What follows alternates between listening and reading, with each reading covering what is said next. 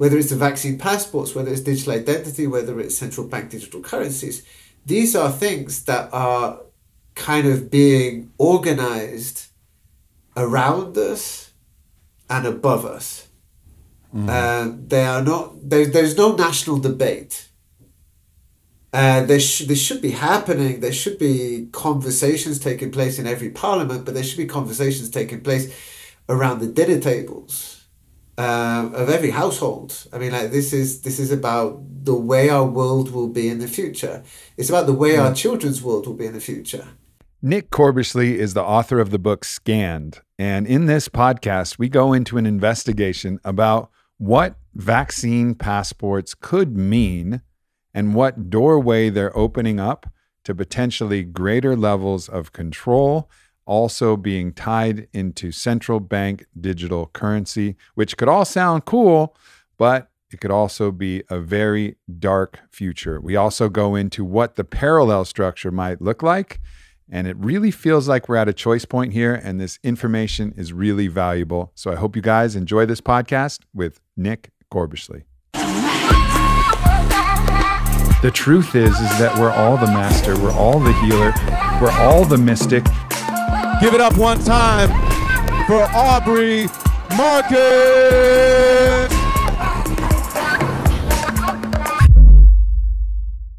Nick, good to have you on the show. Thanks for having me, Aubrey. It's a pleasure to be on. Ideally, it would be under better circumstances, and potentially maybe we would never even be talking. You would be living a lovely life in Barcelona. I would be living my life here in Austin, and we would have nothing to talk about. But here we are, and there's something very important to talk about. Because at the start of the pandemic, there were certain people who were worried about a scenario in which vaccine passports would be created, and then many different things would be layered on top of these vaccine passports, and then they would become digital IDs. And this would be a part of a process that leads to a real dystopia, a dystopia that we've seen happen in places like China, where your social credit score is linked.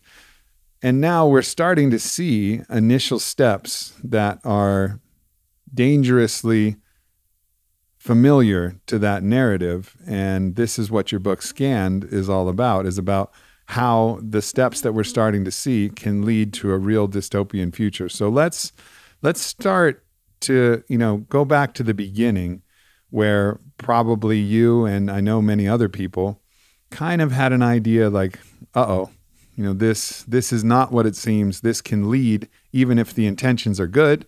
Let's just assume that potentially they are, the intentions are good. It can lead to something that's very, very dangerous.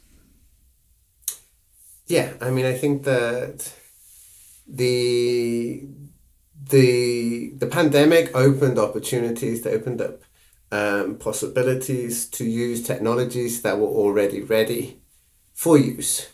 And we have seen some very good examples in Italy and France, Germany, across the European Union, where vaccine passports have been rolled out. They've been put into force in ways that nobody really anticipated when the vaccine passports themselves were launched. We did not think, for example, that in Italy at this stage, if you were unvaccinated, you would, and over the age of 50, you would not be able to work. You would not be able to earn a living. You would be essentially sidelined, banished to the fringes of society for not having taken a vaccine that is not showing any potential of stopping the spread of this virus. And we are in a weird little moment where people are being told that everything is returning to some semblance of normality, and we are going back to the life we lived before. Whereas I would argue that we are doing the exact opposite. We're going to a world which is markedly different from the world we lived in before. And it's a world where these technologies that are only just being rolled out at a kind of like, we're just beginning to see a glimpse of what these technologies can achieve, what kind of effect they could have. And we are about to see, I think, a very, as you said, a very dark dystopian future if we don't begin to take actions to try to stop it. So the argument about vaccine efficacy, it's a whole other argument, and it's almost tangential to this primary argument, because really, even if the vaccines were effective, the utilization of a vaccine passport and a vaccine apartheid, unless you created the most intense situation where you could possibly imagine this is the very last option that there was possibly on the table, and I suppose you could create some hypothetical scenario. It's clear that we're not in that hypothetical scenario where we would be willing to make all of the sacrifices of freedom and create this vaccine apartheid, create the separation and segregation of classes of people based on medical decisions, which were always supposed to be, through the Nuremberg Code and a variety of things, a personal choice, ultimately.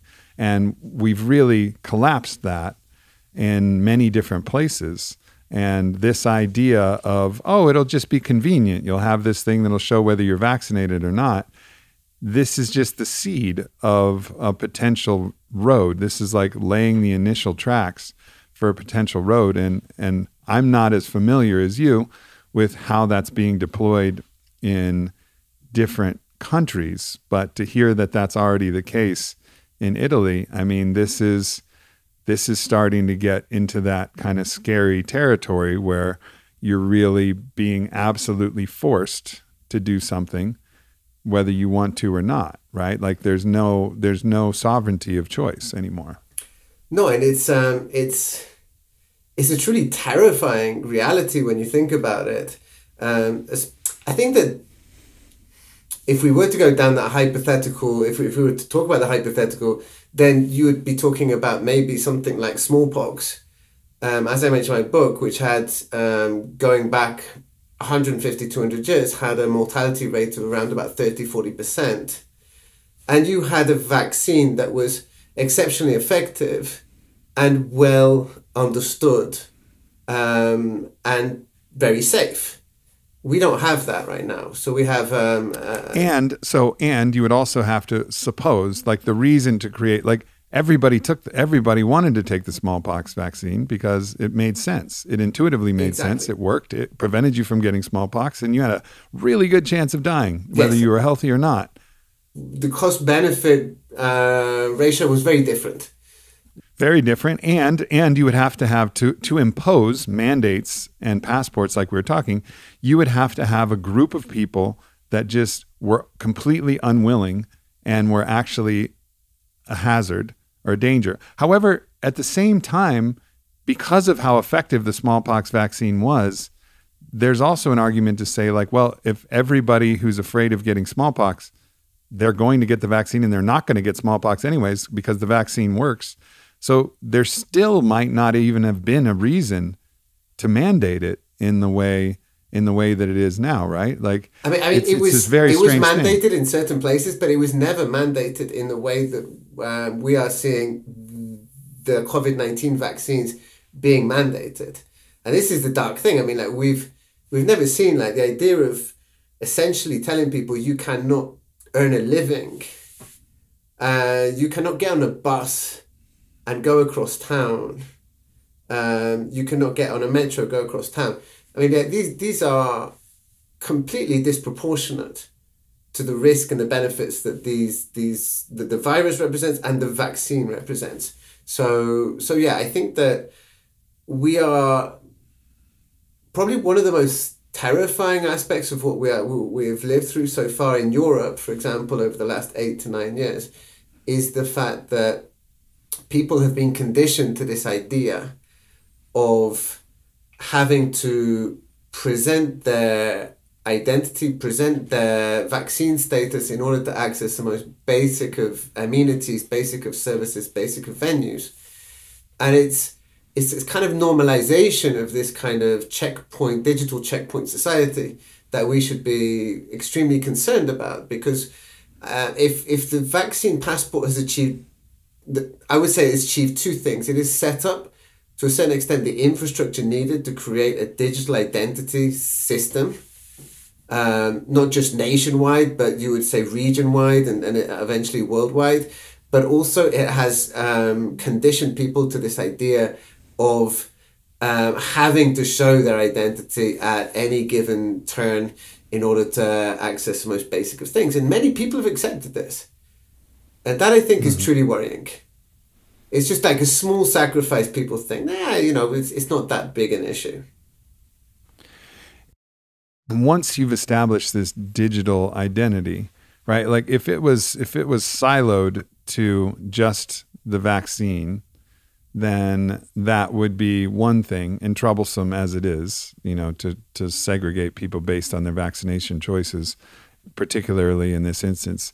That's worrisome. But the big worry is that once you've established this digital ID system, then all of the elements of what we've seen in the CCP's social credit score can be then also linked in. So measurement of what food we're eating, what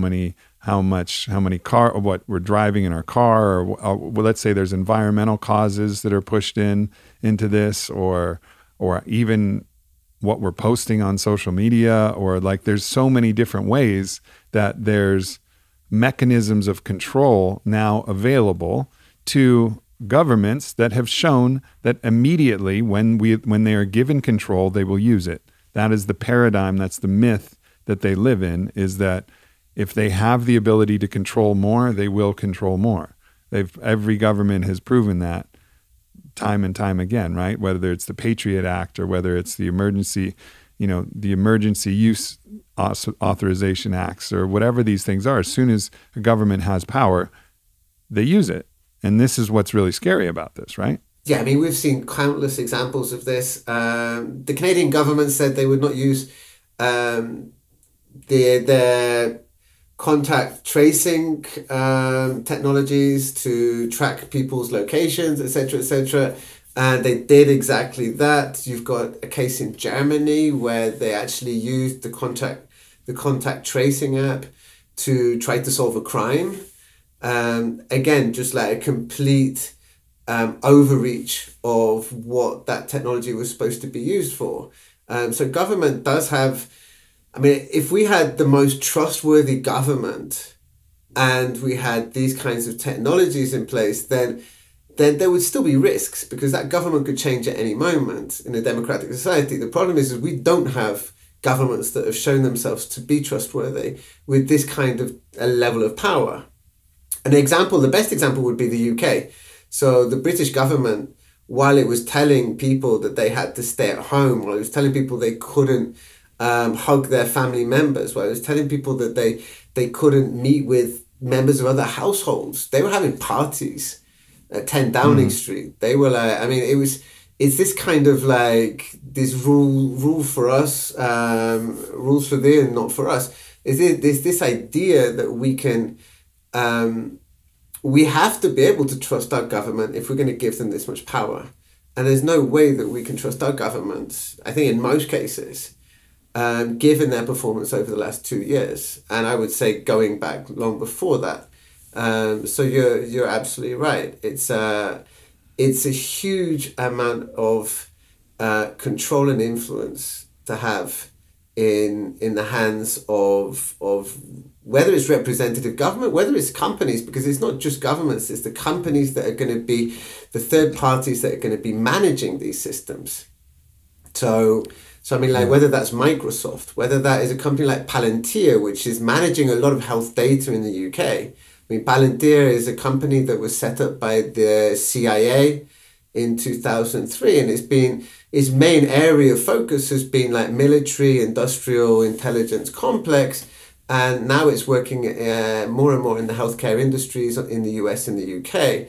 So it goes beyond just government.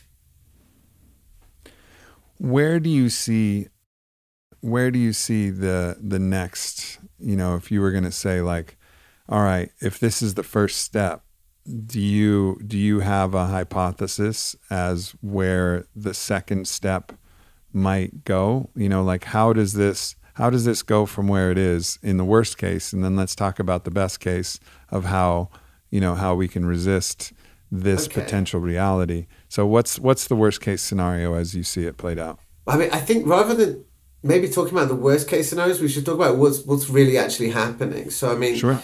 On the one hand, with the vaccine passports, so they're kind of like moving to the background right now. They're being consigned to the back burner, but they're not going away. So I mean, in all the countries where we're being told that they're withdrawing the vaccine passport rules, what's happening is they're suspending them. They're not cancelling them. At the same time, you've got the World Health Organization is talking about adopting the vaccine passport recommendations for all of its 193 signatory states. And if this were to happen, this would basically mean that not only would these vaccine passports become permanent feature of our reality, especially when it comes to travel and tourism, they will also become a universal feature of the world, the legal landscape in the world. And that is terrifying, because there are a lot of countries in the world that haven't adopted vaccine passports. So on the one hand, we're being told one narrative, which is that we are seeing this drift away. In reality, the most likely outcome is that we're going to see it become a permanent, universal feature of our lives.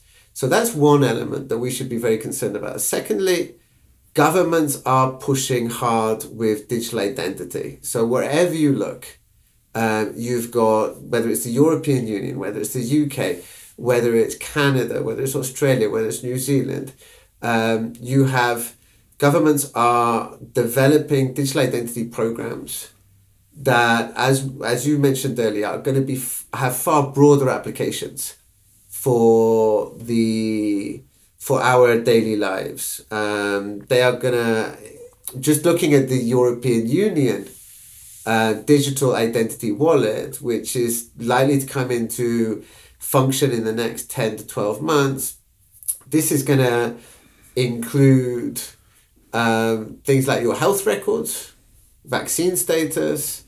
It will allow you to access public services across the European Union territory. It will also include your social media passwords. So I mean, like, everything is, like you said, everything is linked together. So that is something that we're likely to see come online in the next year to 2 years. And at the same time, what probably most scares me, if you ask me what is the kind of like worst case scenario, I would say it's central bank digital currencies.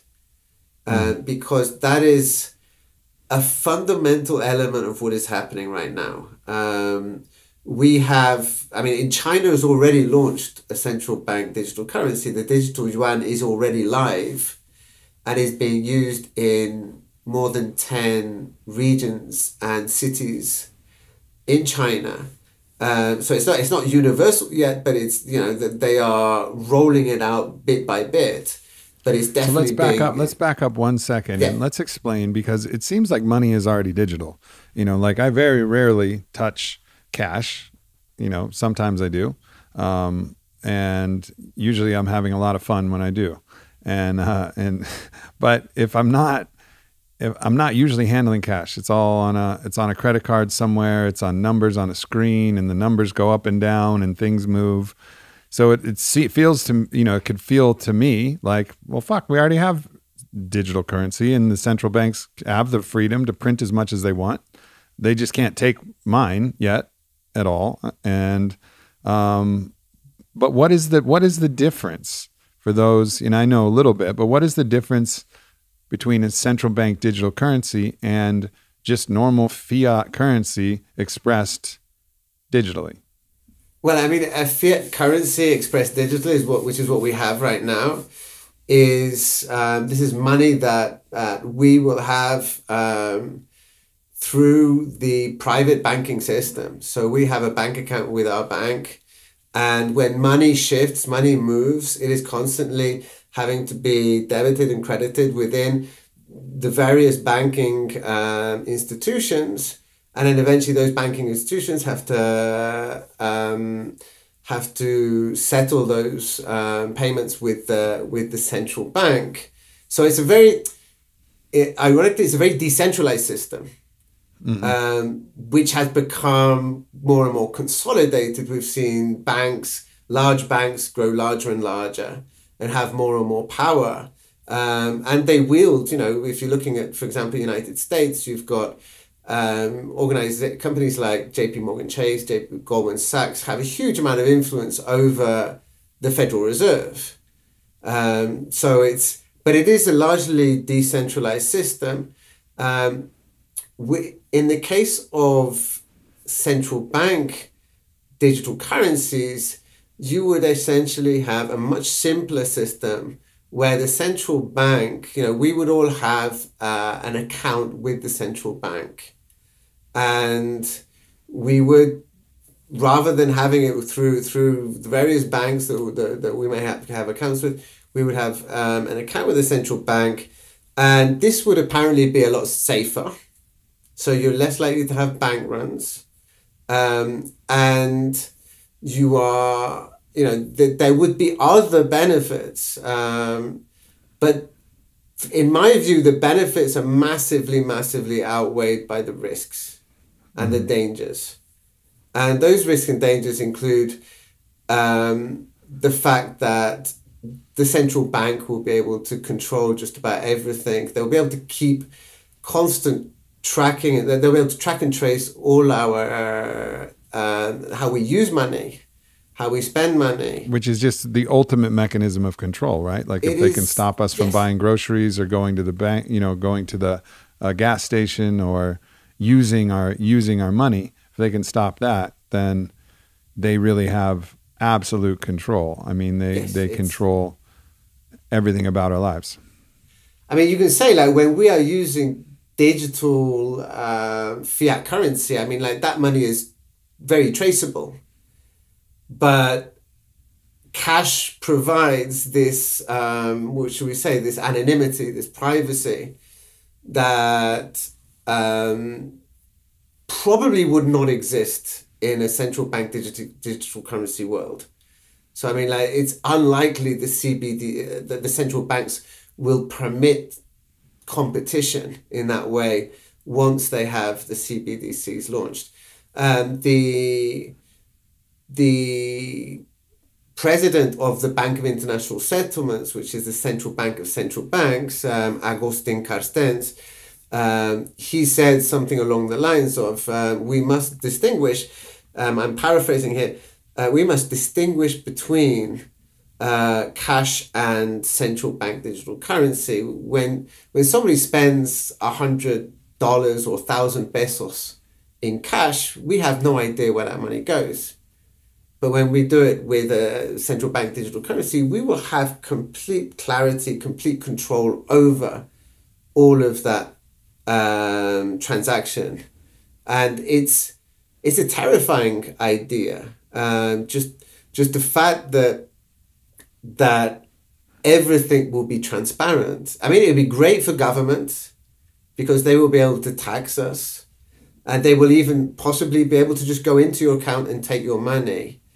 If you have a parking fine, they'll be able to go into your account and take your money. The scary thing is if they decide to increase taxes, they will just be able to go into your account and take your money. It's an incredible arbitrary power that they will have. At the same time, there is this other element, which is the programmable element of the currency, which would mean that central banks could, if they wanted to, choose what we should be allowed to spend our money on. And we have the Bank of England has been talking about this reasonably openly. It was reported in the Daily Telegraph. And, it's the idea that maybe there are certain things, if you're buying a bit too much alcohol on a weekly basis, and maybe that there will come a moment when you will no longer be able to get alcohol on a Friday night or a Saturday night, or if you are maybe having weight issues. And also this could come in if you're having weight issues with energy consumption or alcohol issues, then you can buy more alcohol is probably how the actual government would work. That's all you can buy. Well, if you're having weight also issues, then you can only buy fast food just to accelerate. I mean, I'm just joking, of course, but of course there would be these humanitarian, these guises of humanitarian. Oh, this will be good for us. We'll be able to help you, but it's all in this overstepping, devouring mother, big brother. You know, like you can't figure this out for yourself, so we're going to help you be your parent for the rest of your life. Yeah, it's exceptionally paternalistic. It opens that door to kind of that level of paternalism, and it's like in the Chinese social credit system. Certain behaviors most people would say are undesirable. So if somebody is throwing litter in the street, if somebody's not cleaning up their dog's excrement on the street, then probably most people would say that is undesirable, and maybe a little slap on the wrist is not a bad thing. The danger is that when you get to the point where government is able to decide what all thought and behavior is desirable and undesirable, and that includes what political ideas, what political statements, what political behavior people do, and it's that is where it gets really scary. We've already seen a glimpse of that in Canada in the last 3 or 4 weeks, with them able to just freeze people's accounts because of the protests that they've been doing. So they've already exercised some of these. And obviously it's in the courts and it's getting sorted out. What would be how would this transition work? Like, how would they get people to buy into this? Would they say, all right, you can change your dollar, $1 of fiat US dollars gets you $1 of central bank digital currency, and then they would, presumably they could force us to do that? You know, at some point, I mean, or would they say, okay, we're only accepting tax payments in central bank digital currency, so you have to, at the very least, convert some of your money into central bank digital currency to even pay us. And then it just starts that way. And then they use like the wheels of convenience and all of these things before exerting the control that scares the shit out of everybody. Yeah, I mean, I think that my personal feeling is like, having seen what's happened over the past 2 years, in order to get people to accept such a massive change, they will probably need another crisis. This is what I fear. For it to be, because they need everybody to be involved. A little bit like with the vaccine passports, you need at least the vast majority of people on board. So literally just telling people, look, we've got this new money system that is going to have certain applications that could benefit you. I mean, I don't think you're going to get that much of a buy-in. But I mean, we've been hearing for the last 5, 6, 7 years from organizations like the International Monetary Fund that we need a monetary reset. And many other organizations, I mean, like the CEO of BlackRock has been quite vocal in talking about how, you know, we need a complete change of system. And I think that the Great Reset forms, this is an important part of the so-called Great Reset. We've reached a stage where the financial system is in, I think, pretty dire straits. I talked about that on my podcast with Fabio Vighi, how we're playing a game of musical chairs where we had to make a extraordinarily bold move in the creation of vast amounts of money and the distribution of that money direct to consumer, which is in an unprecedented way. And this was recommended by BlackRock before the pandemic.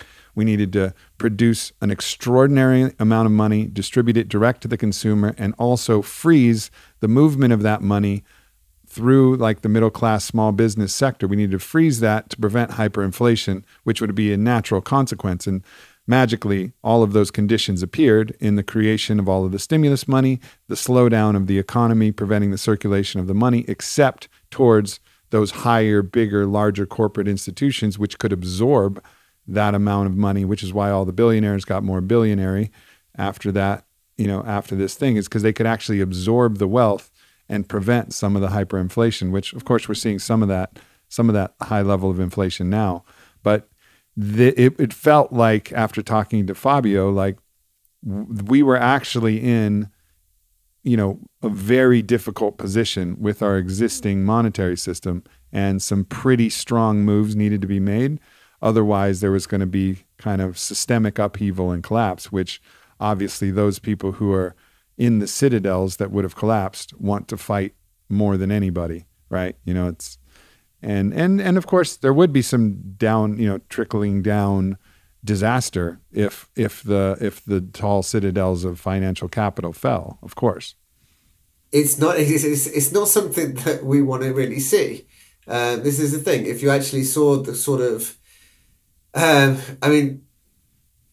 in Europe, in North America, we've not seen a kind of the sort of global, the sort of financial collapse that a country like Argentina has seen over the last 20 years.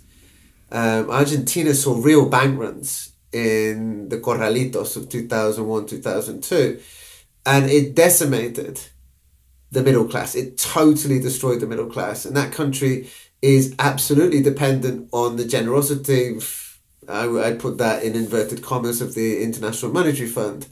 So you have an economy which was one of the strongest in Latin America, and you've seen just this spiral downwards. So we've not been through a sort of crisis like that, and we should be grateful for that. But I fear that it is a matter of time, because, like you said, we've not seen the hyperinflation that many people were warning about, with this huge amount of money creation that kicked in the first few months of the pandemic. But we are seeing rapidly rising inflation. And, the US, I think it's almost 8%, which is actually higher than it is in Mexico. In Spain, where I'm living, it's around 7.5%. These are the highest levels of inflation in going back 4 decades. It's that should scare us, because the war in Russia, between Russia and Ukraine, is also kind of unleashing huge destabilizing forces. And the energy is going up enormously. And if that continues, energy is a component in everything we consume. It's in everything that is produced. So if you begin to see kind of these spiraling energy prices, then we could be seeing a very, very destructive kind of economic scenario. At the same time that the central banks are trying to bring inflation under control by raising interest rates, and that is just squeezing the life out of the economy. Mm-hmm. So it's debatable to what extent central banks will be able to actually bring this inflation under control, because so much of it is beyond simple monetary causes.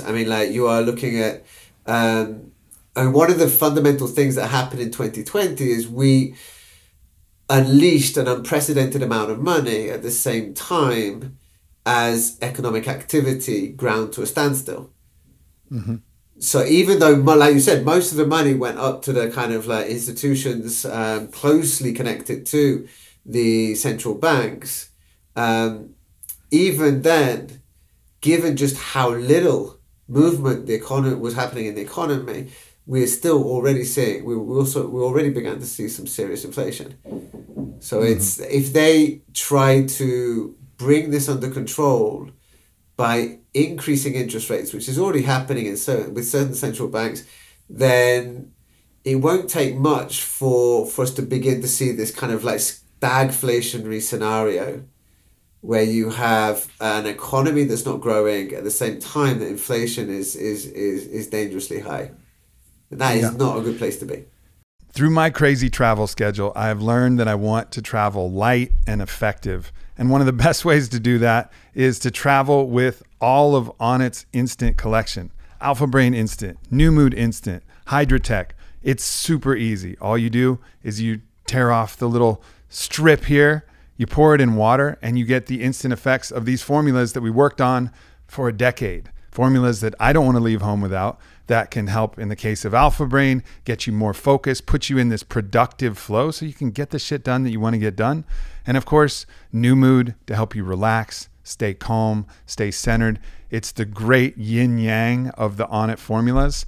And of course, Hydrotech, anytime you're sweating, working out hard, all of these are available. Onnit.com/Aubrey, and you'll save 10%. Once again, that's Onnit.com/Aubrey. It felt very much after talking to Fabio and looking at some of the macroeconomic conditions that there was very few moves left on the board to keep the system running. So you don't even have to presuppose like absolute tyrannical villainy to just say, all right, the system itself is trying to preserve itself and there's not a lot of moves left to be made and the dying system is in its final spasms and there's, in this great reset, there actually is a reason for something to change. Now, the solution that they have for that thing to change is particularly dangerous because it opens up all of the vectors of control, like we talked about. But there are massive problems with our monetary system. It seems as though that, those people with large amounts of money are who really seem to be the driving force behind, they call BlackRock the fourth branch of government, and they might be the first branch of government, to be honest. It seems like money really is calling the shots here. Seems like the wealthy are not going to be willing to not be wealthy. So somehow, whatever happens, the wealthy are going to stay wealthy. Like we can bet on that, right? Like that's the general idea, unless some fundamental other thing happens. But it seems like those who are running the banks are still going to have a place at the table. It's going to be very interesting how they make these moves to transfer over into this, and then also how they deal with this alternate parallel structure, which may very well have the solution already built in, which is cryptocurrency, right? Like there's this alternate parallel structure that's already been developing that is potentially, an element of the solution that obviously the governments don't like because they can't use it to control. It's the opposite of control. It's radical freedom and sovereignty and the ability to use money and maintain your privacy in that use. So that becomes a real threat to this system. But also if the governments can get out of their own delusion and distortion of control, they can realize like, oh, actually, a new system is already developing. And if we can just help work with, get out of the way, people's own creativity and our own ability to find solutions will ultimately take over. It's an interesting one. I mean, like what the place of cryptocurrencies in a new reality where you have central bank digital currencies, I would be surprised if they allow that degree of competition. Just as I'd be surprised if they allow cash to last much longer. That's not to say that cryptocurrencies would not exist. It's just that they're more likely to kind of like be pushed to the fringes, even more so than they are today. But again, it's not easy to know because there's so many suppositions we have to make. I think one thing that is clear is that, like you said, the wealthy, or should I say the super wealthy, are determined to hold on to what they have. This idea, as the French say, plus ça change, plus c'est la même chose. The more things change, the more they stay the same. And we're going through one of these huge inflection points where it seems like everything is changing. But the goal is to keep things in place, at least for those who have power, and not just keep them in place. The only way they can keep things in place for themselves is by expanding their power.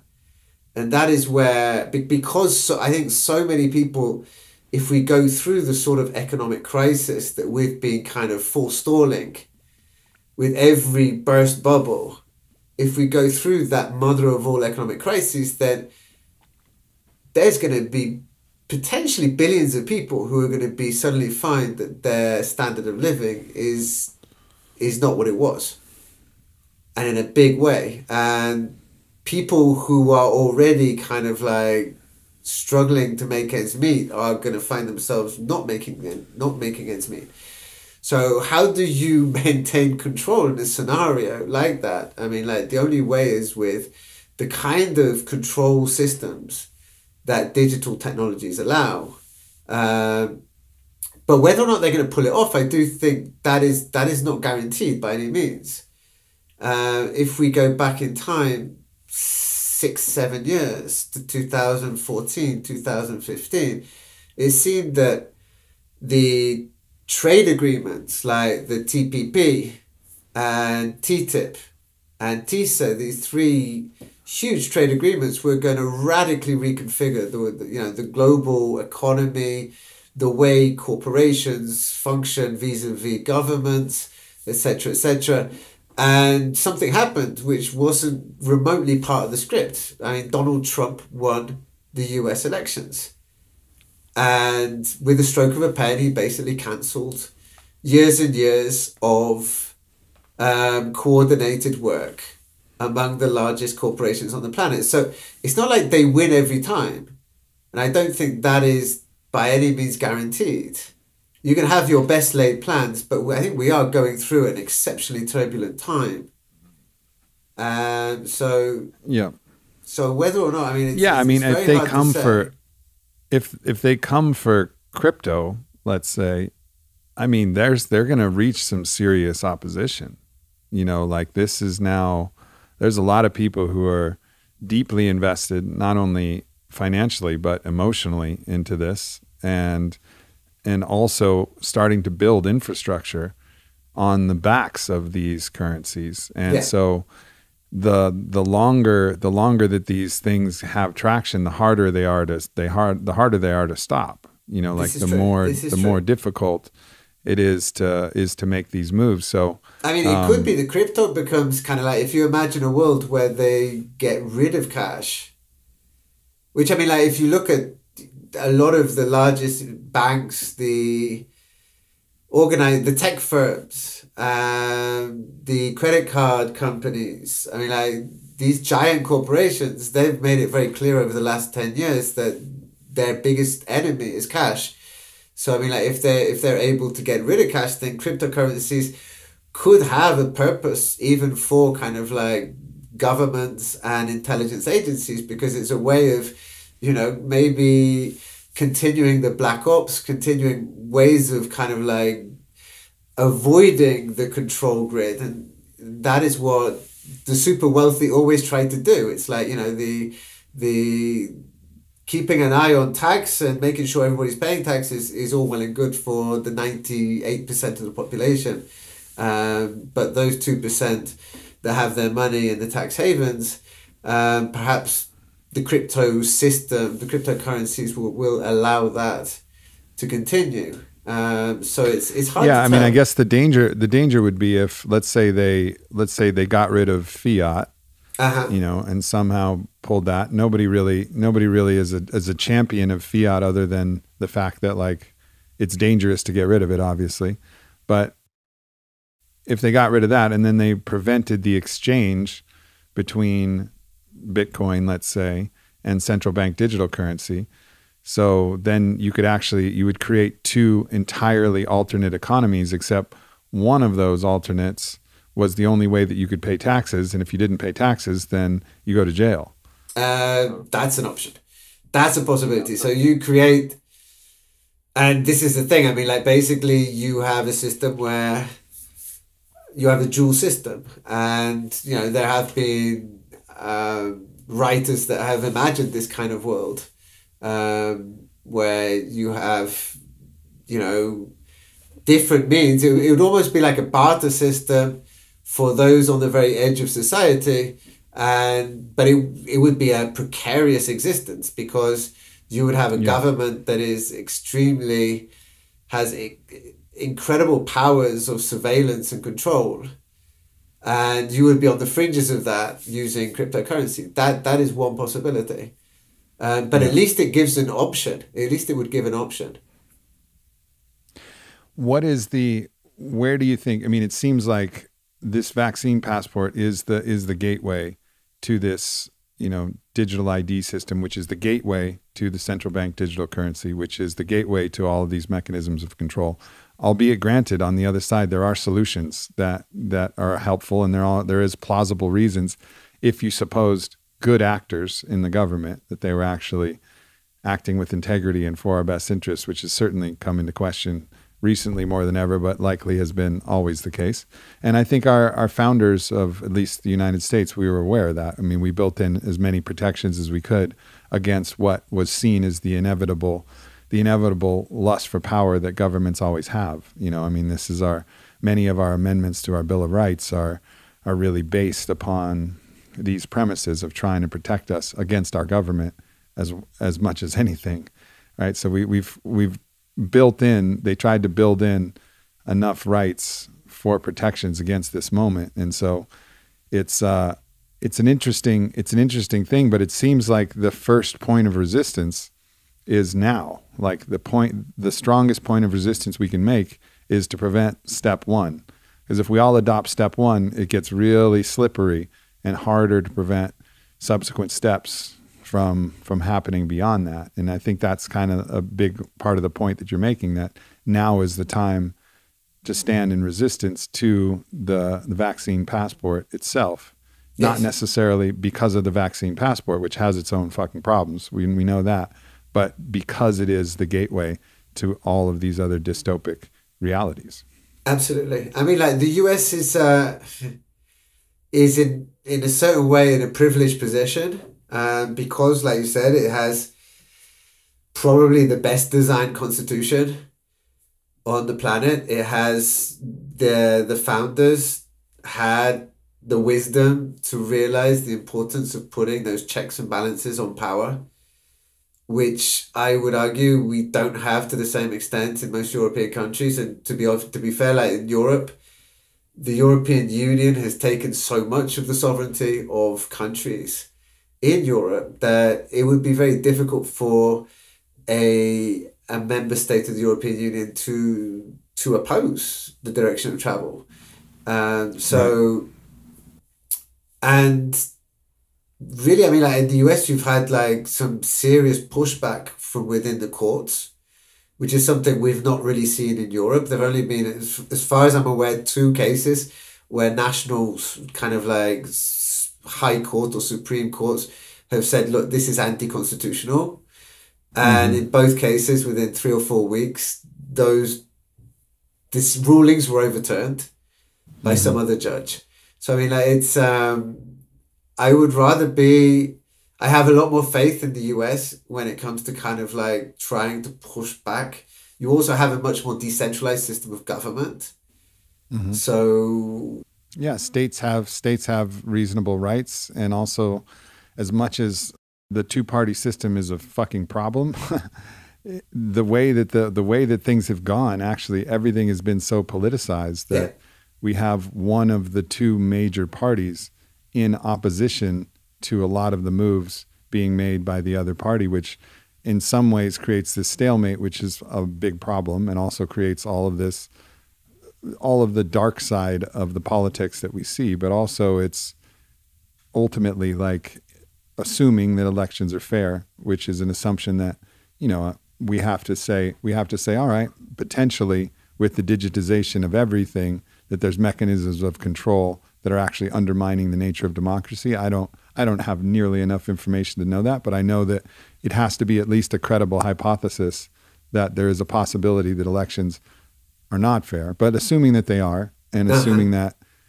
won't go down without a fight, ultimately, if one side is being suppressed, it's an interesting time where there's legitimate conflict. This isn't a slippery slope into this path without, at least from the U.S. perspective, an ample amount of resistance that's already built in and also continuing to strengthen. Yeah, I mean, I think there have been a few cases that concern me a little bit, a few moments that have concerned me. For example, there was a vote I think it was on a vaccine mandate, one of Biden's vaccine mandates, and 2 or 3 Republican senators didn't bother to turn up for the vote. So it was, it was more or less a foregone conclusion for the Republican side that they were going to vote it down. And then I think one of them was Mitt Romney, surprisingly, but you have an example there. If you've just got a few corrupted individuals who would actually want to see this system put in place, then you just need those few people to not turn up to vote. That said, I mean, like when you see Republican governors like DeSantis in Florida who are completely opposing the direction of travel, then that sort of thing does at least create, like, it shows that there are alternative options. And there's a lot of so for people who don't know what you're talking about, Ron DeSantis, governor of Florida, is suing the FAA or suing the CDC for the imposition of masks and restrictions on domestic travel. So we have like large players who are entering into litigation against governmental or at least pseudo governmental agencies. So it's an interesting time where it feels like the fate is not yet determined, and we have substantial opportunity to make a stand and make a stand with our votes and make a stand with our voices, and make a stand here that is important. Now, we might also be in the process, and I say we, and I'm not, I don't have all of the data, and I'm not saying I know exactly everything, because I can also see, like, I don't know this. I can't steel man the options for central bank digital currency. I don't have the awareness to steel man that and say, like, potentially they're seeing something that is so fucking catastrophic that we're just like focused on, all right, we have to prevent this, maintain sovereignty, maintain freedom. But we actually aren't privy. We don't have the purview of what those people are actually looking at and being like, yeah, y'all can stand in resistance. And if you win, like, be prepared for the consequences of that quote victory of resisting this, and watch the economy itself collapse. Yeah. And what does that mean? And what is, like, so it's difficult without, it's easy to straw man there, and assume that there's some, powerful group of elites that only wants power and they're fucking reptilians or something. I have a hard time believing that. And I think there is some steel man argument for some of these moves that are being made that I think we may not even be aware of. And that's the other side to this. I think that there's certainly one argument for that is the energy situation. So I mean, like, I've heard lots of people, like, well-respected economists argue that, one of the reasons we're living through what we're living through is because we don't have so much easily accessible sources of carbon-based energy, and we are, this is one of the reasons why we're pushing into kind of like the new green transition, which is going to be a bumpy ride, especially for, as we're already seeing, for truck companies, small trucking companies, and for people who just need to depend on their car to get to and from work, which in the US is a lot of people. So I mean, it's and there's possibly an argument for that. It's not an area that I know much about, but I mean, like, I think that the energy crisis we are living through, I mean, like, I presume that, as you say, like, the people at the very top know the real situation, but I think that for me the most important issue is the extent to which, if we supposedly live in reasonably free democratic societies, is the extent to which things are just happening to us, and the extent to which we have a certain degree of agency over our lives going forward. And I think that that is the fundamental issue right now. I think most people are not even aware of what is happening to them. It's happening so quickly. It's happening from so many different angles. Right. And people are just trying to get by on a day-to-day basis. And it's like with the vaccine passports, they just want to go back to whatever normality may be and not have to think about things and not have to worry about the virus, etc., etc. But I think that we are at risk of kind of like sleepwalking into a very dark tyranny that is not, if it's being designed by those at the very top who have shown, let's face it, not much regard for the rest of us over the last 20, 30, 40 years and have been gobbling up the planet's resources and gobbling up the wealth and kind of like sucking it upwards. I mean, that should concern it. The idea of these people assigning themselves the job of creating the world of the future, I'm not sure if they're qualified. That's an understatement for sure. And the other concern is, all right, let's say that we are in a crisis of carbon-based energy. And there was like, well, no worries. There's Tesla and there's electrical cars and all that. Well, that's still relying on rare earth minerals to create batteries, right? Like we still haven't transcended the resource crisis. We've just shifted the resource crisis to, okay, well, we're out of oil, but now we still got to mine lithium and we got to mine, all of these other rare earth minerals. And that could become the next crisis until we kind of transcend those mechanisms of energy. And then the other options, obviously there's nuclear energy, but that, as we've seen with Fukushima, and that's a fucking hazardous energy, especially in a cataclysmic planet, a planet where tsunamis occur and fucking earthquakes occur and all kinds of crazy shit happens and always has. So there's a lot of difficult options that are being made, but what we would want would be a government that would say, hey, we're facing some gnarly shit and there's a lot of bad options here and we're trying to choose the best of the bad options. And this is what it plays out if we don't do this. This is how it could play out if we do this. And like just continue to make the case and open up, open source their own thinking and their own mindset. And the fact that they aren't doing that is at the very least egregiously condescending to our own intelligence. And also very likely there's a hidden agenda, a hidden drive to power and a desire to maintain power, which is preventing them from the transparency which could actually get everybody on the same page here.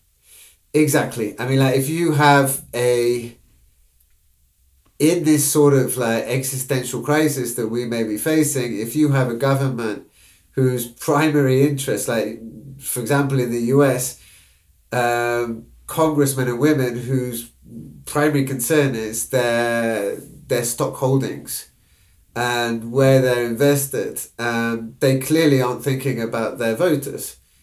And the same goes if you're a minister who is just waiting for payday when you get a nice little board position with BlackRock or a nice board position with Goldman Sachs. I mean, like this is... Or an FDA, representative that gets a big cushy, consultancy job with the pharmaceuticals. We're entangled. People are being captured. And even if they're not captured by their own personal financial resources, if you're a career politician, you're beholden to the contributions that allow you to spend the money that allow you to win the election. So, as I was talking to Brett Weinstein, recently, I was saying, what is the meta crisis that we're facing? And he says the meta crisis we're facing is capture. Yeah. That people are captured by economic incentives and incentives that can drive whether you win the election or don't win the election, or potentially even your personal wealth and your own personal allocation of wealth. So this problem of capture, which is another way of saying corruption, is but it doesn't even have to be all the way there. It could just be the self-serving bias, their ability to see things in a way that serves their ability to win and justifies their ability to win. Well, I'm the best qualified. I got to make some compromises. You got to break a couple eggs. You got to make some compromises. This is the nature of politics. It's, this kind of house of cards mentality, that show that was, really popular for a while, of like understanding how the system itself is captured. It's captured, and with that is elements of corruption and at the very least bias. Yeah, I mean, I think that very large elements of corruption. I mean, conflicts of interest are like the business model of politics, and we're not changing that. We're giving the keys of government to the likes of BlackRock. I mean, BlackRock is choosing which assets the Federal Reserve buys, despite the fact that BlackRock is the largest manager of assets on the planet. That is the most insane conflict of interest imaginable, but it's doing exactly the same with the European Central Bank. So we've reached that stage where it's really difficult to see where a central bank ends and BlackRock begins, or to see where the FDA ends and Pfizer begins. And I don't see any sign in any government of any movement towards rectifying this, or even pausing it. And that to me tells me, if we are coming towards a major crisis, our government is not on our side in any shape or form.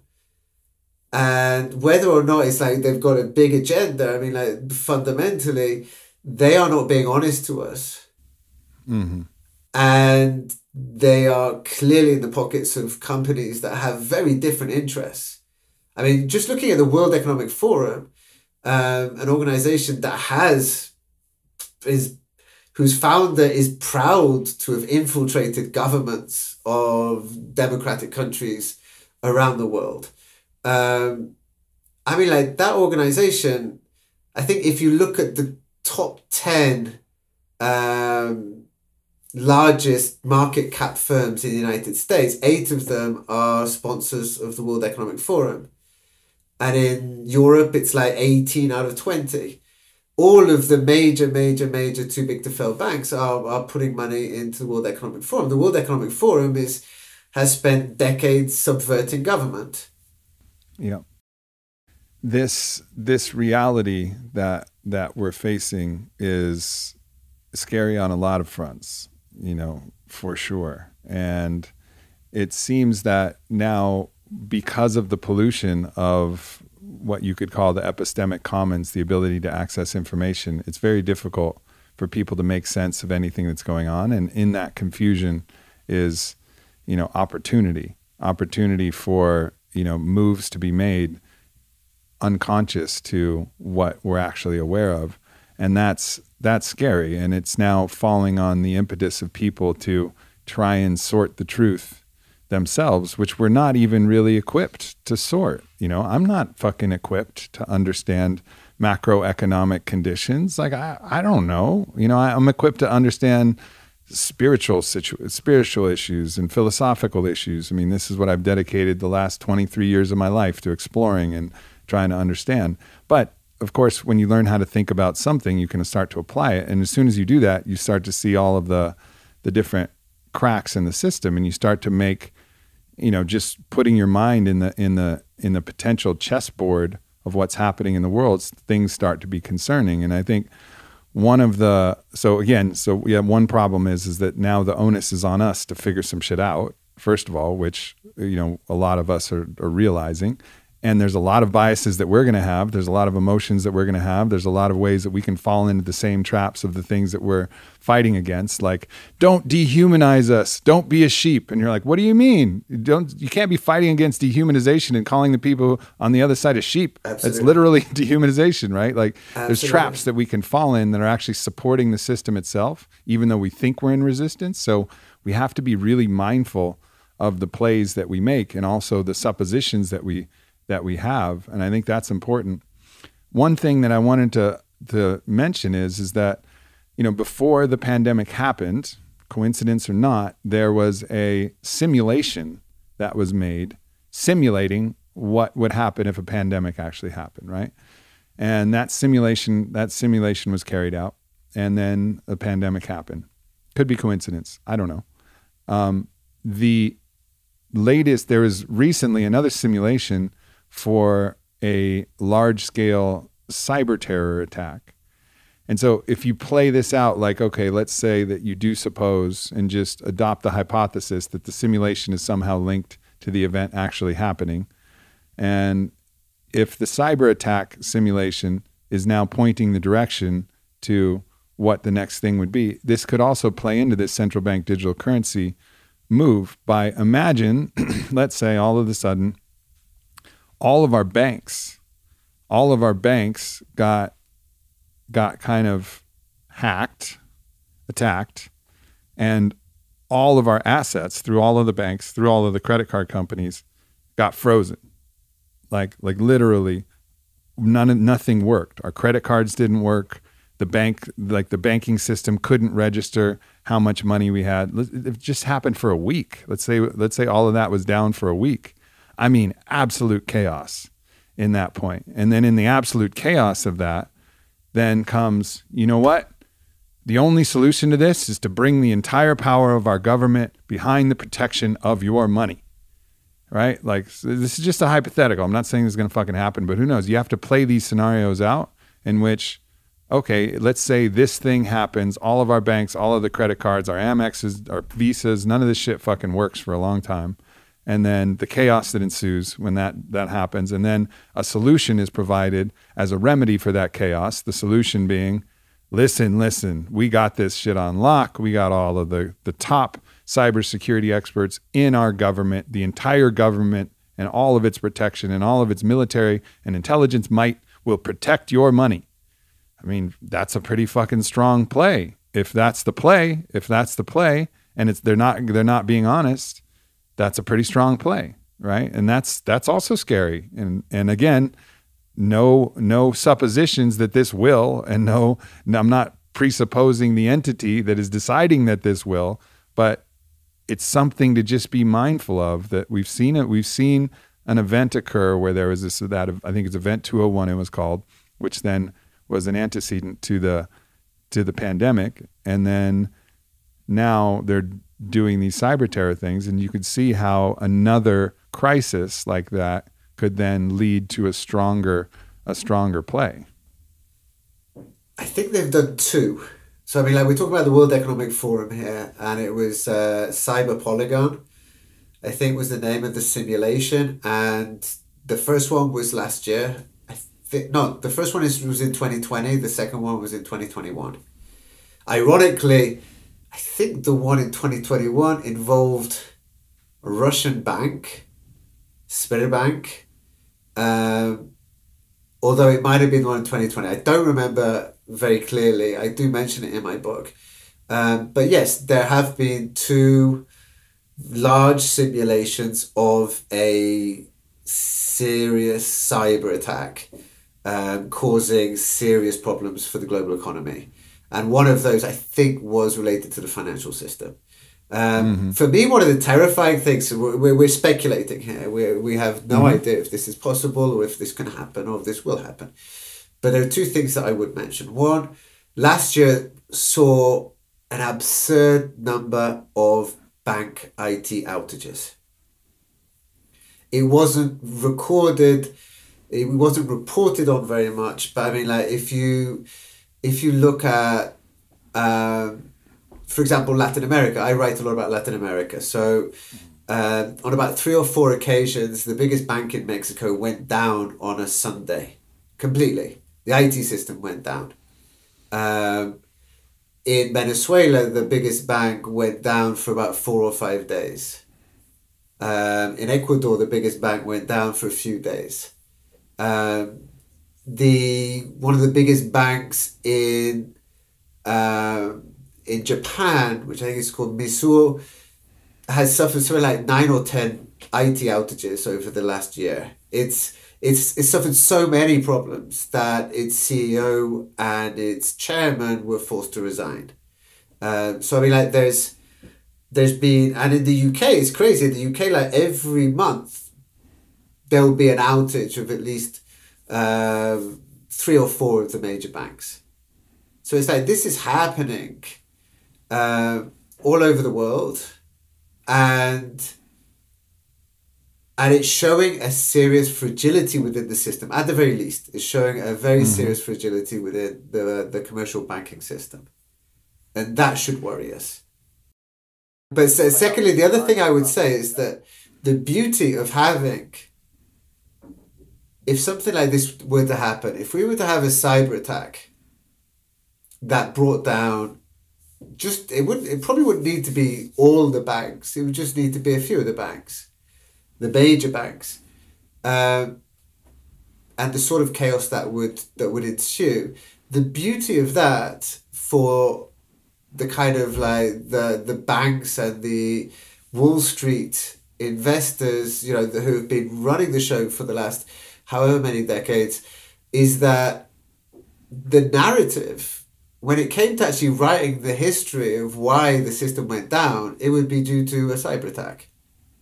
It wouldn't be due to all the systemic flaws and problems that existed long before. It wouldn't be due to the fact that we had accumulated absurdly unsustainable levels of debt, whether private debt or public debt.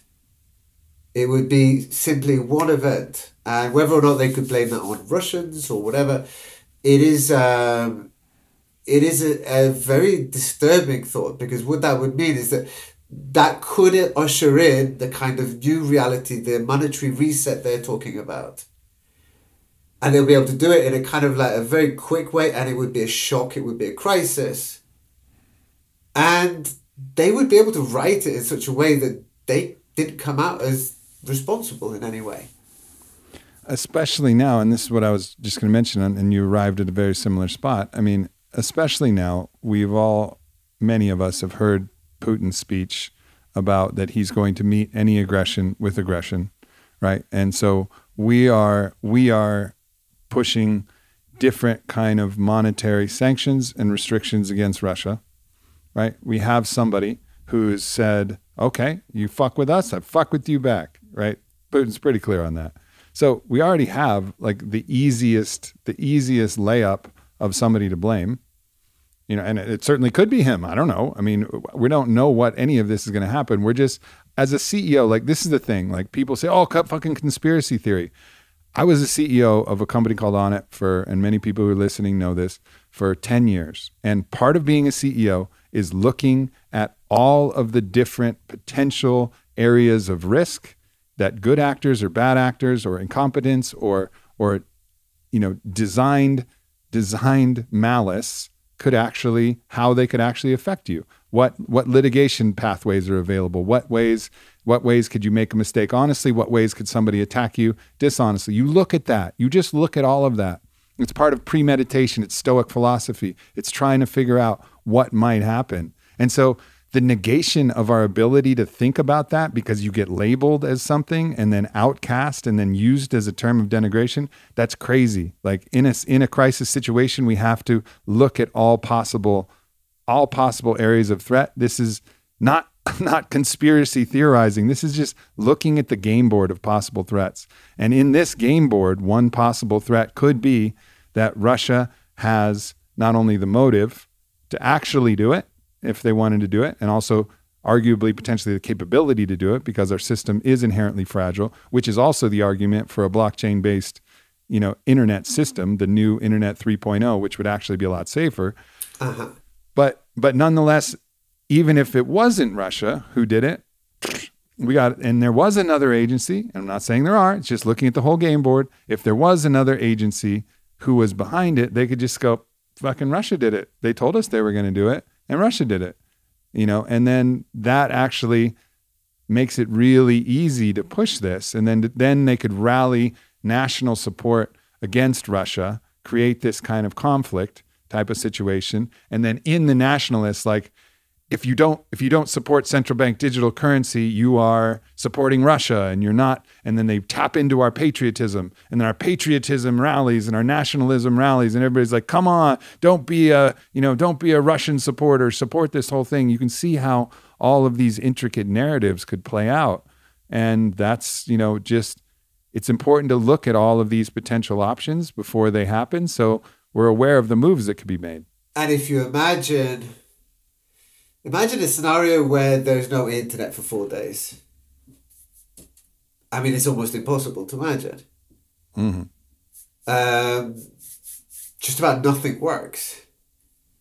And most of us can't work. Most of us can't earn a living. And we can't access our money. It would be chaos. It is essentially unimaginable. And if you think about how willing people were to kind of like to do what seemed to be the right thing in terms of getting the vaccine passport, doing all the things that, that was laid out, that this is the right thing to do. Imagine how desperate they will be to do the right thing in a crisis of that magnitude. It's I really don't think this is what's going to happen, but it's completely within the realms of possibility. Mm-hmm. I think that there's, like I said, the scary thing for me is, like, as somebody who's been like watching the economy for the last 15 years or so since the global financial crisis, it is the ability to control the narrative of blame. And if you are at the very top and you have benefited from these multiple crises, and after each of these crises, you get stronger, you get wealthier. And at the end of all this, there's the mother of all wealth destructions, which is going to be the crisis, this kind of reckoning of debt. And you're able to say, well, it was this guy's fault. Or is this organization's fault, this shady organization's fault, then it does lend itself to, it provides the perfect alibi. That said, I mean, like, Lord knows, it's very hard to tell what could happen. But I think that because of the nature, I mean, like, the last time we went through kind of like a monetary reset was in the early 1970s, when Richard Nixon, all of a sudden, from one moment to the next, took the dollar off the gold peg. Mm. And he did this, I think it was largely unexpected from his allies. But because of the fact that the US at that moment was militarily dominant, and because you had this kind of like this bipolar world system between the US and the Soviet Union, US allies went along with it. It wasn't an issue. Now we're facing a very different geopolitical reality. We're facing a moment where I would argue that the US still has the support of, for example, its European allies. But Europe is a declining force on the global stage. And the countries that are increasing in terms of wealth, that have better demographics, they are all in Asia.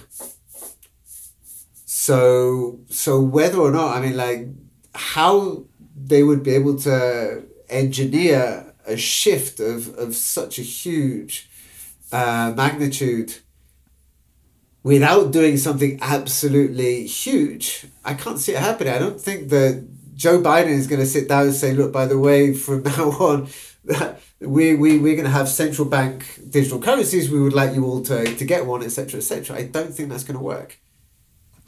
In Ukraine, you might know this better than me, Ukraine is in the midst of a very chaotic war right now. Yeah. And quietly they rolled out a variety of different conditions. I think doesn't it include a central bank digital currency, or at least a full digital ID? Yeah, I mean, like, they are at the leading edge. As far as, I mean, like, I've seen the government documents in English, and they've launched kind of like a universal basic income program, which is tied into the vaccine passport. So it's a really interesting, case study of how a country could link these things up, and it's pushing ahead with central bank digital currency, as is Russia.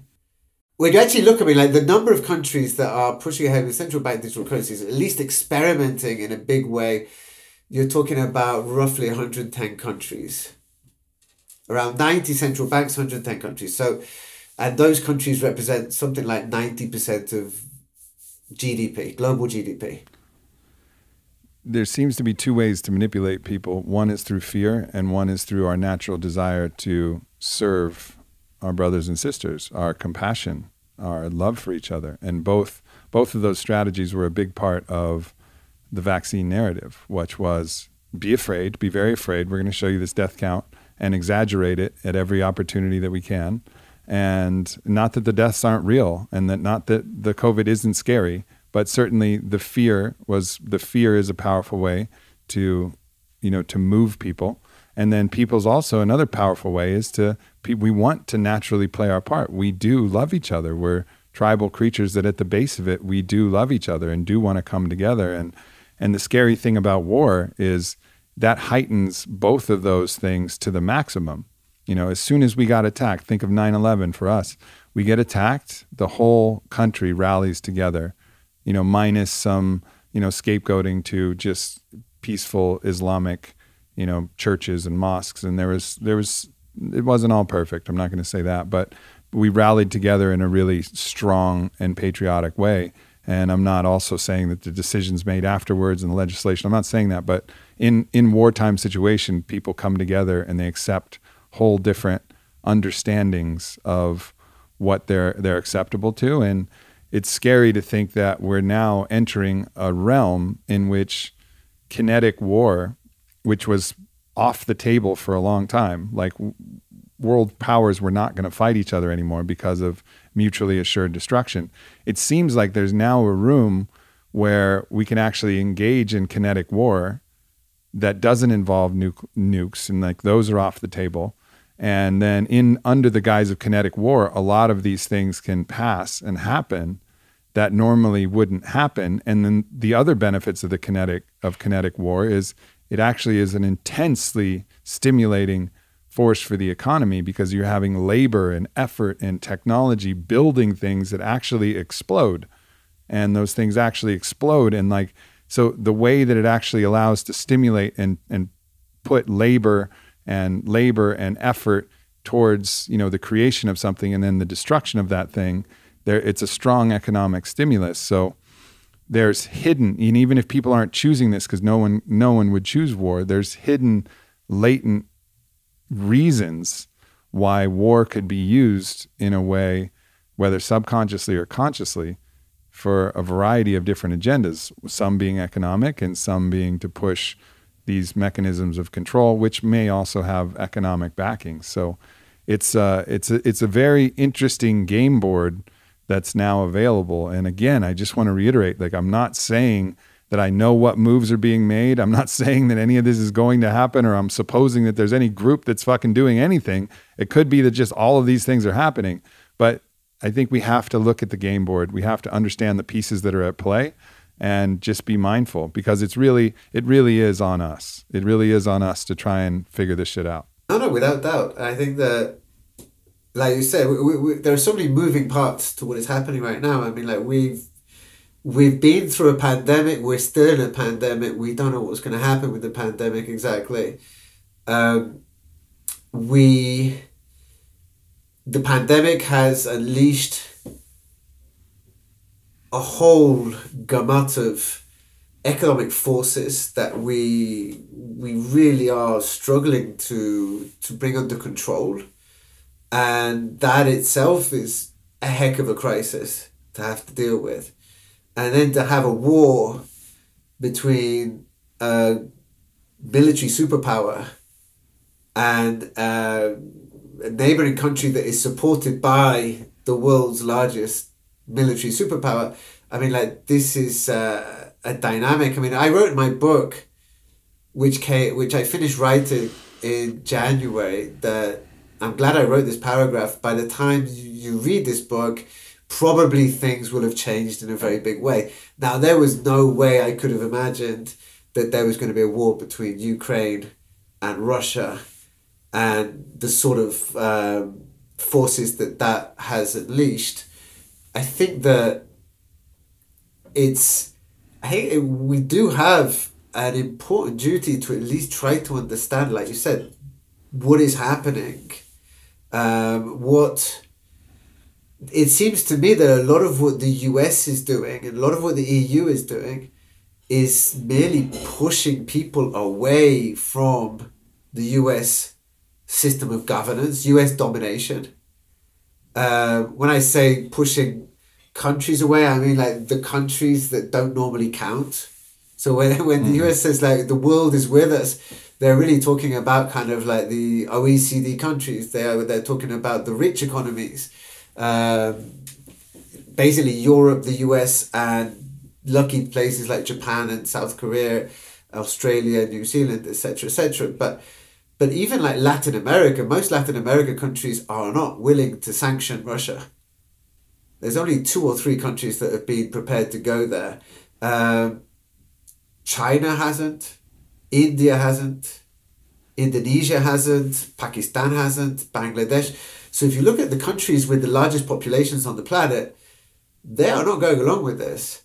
So we have a situation where, and I think that the economic sanctions that have been leveled against Russia are just pushing people away from the dollar. And that is a very dangerous force, because the US empire, the US domination of the world over the last 60 or so years, or what it'd be more like 70 years, is really, I mean, like based largely on the reserve currency status. Mm-hmm. So we are looking at, these forces are extremely erratic. You've got multiple actors working at the same time to different ends. And what is clear is like in the case of a country like Russia, in the case of a person like Putin, they will do whatever they can to defend their interests at this moment, and that can do serious harm. I mean, like I live in Europe, and apparently in two days, I'm not sure what the situation is right now, but apparently in 2 days, our governments have to pay for the gas in rubles. And at the moment, they said that's not going to happen. And if this continues and Putin says, okay, well, we're going to cut you off, then that is a huge amount of gas. That is basically Europe in its worst energy crisis, at least since the 1970s. And it's hard to know where that is going to go. Yeah. And really, it's, as I said before, and I just want to clarify this, when I say it's on us, it doesn't mean that all of us need to become economists. All of us need to become political strategists. All of us need to be aware of all of these things, but we just need to understand that the narratives that we're being fed are captured in many cases, captured by advertisement, captured by other mechanisms of control. So we have to really open our mind and, look to the people who we feel we can really trust in these times, because it's not as easy. You can't just turn on the news and they've sorted out the best people for you. Like the curation system of experts is what's really broken. It's not that there aren't experts. It's just that the curation of those experts has been captured. And Absolutely. So we just have to continue to look, continue to trust our own inner compass towards truth, and continue to live in a way that brings forward the possibility for something more beautiful to arise. We've spent a lot of time talking about a lot of the dystopia, but in every crisis is opportunity. And I'm not saying that in the pessimistic way, like some other force is going to take advantage of it. Like this upheaval could be what creates a much more beautiful world. And, I think we also have to hold that strong possibility that everything is happening, as tragic as it may be, exactly as is needed to bring about a new stewardship of the earth by all humans and all people, built on love and respect for each other and our planet. And this is the bumpy middle stages in between that. This is the infancy of that thing, which is really ugly right now. It's all blood and placenta and screams, but ultimately something more beautiful is birthing. And I actually really do believe that's possible. But to shepherd this baby, we need open hearts and active minds. And I think that's the spot that we're in. Yeah, I agree. I think that, number one, don't fall for divide and rule. So, when you are being told to despise your unvaccinated brother or your unvaccinated sister, don't fall for it.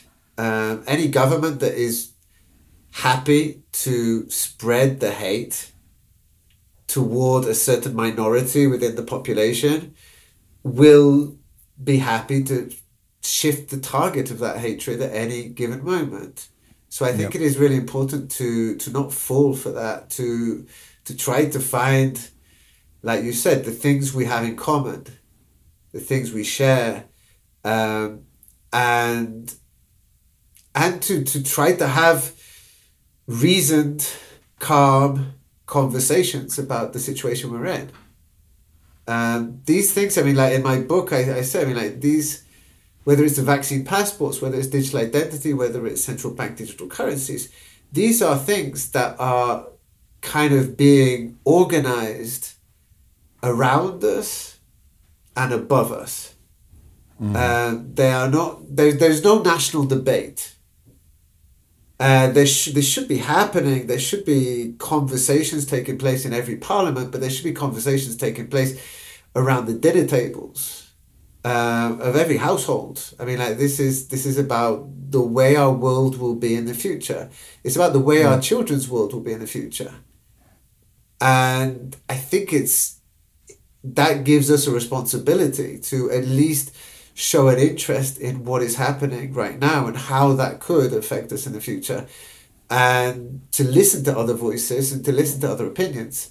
Like you said before, the idea of just calling people who we think follow the dictates of government too eagerly, just calling them sheeple, I think is, that sort of simplification is not helpful. Mm-hmm. It's about trying to understand each other and trying to inform each other. You can only inform other people if you are willing to listen to them first. Deeply. Listen deeply. Yeah. Thank you, my brother. I appreciate this conversation. Your book, Scanned, is out and available everywhere now. I know I got an advance copy, but I'm assuming that by the time this podcast releases, it'll be out and available everywhere.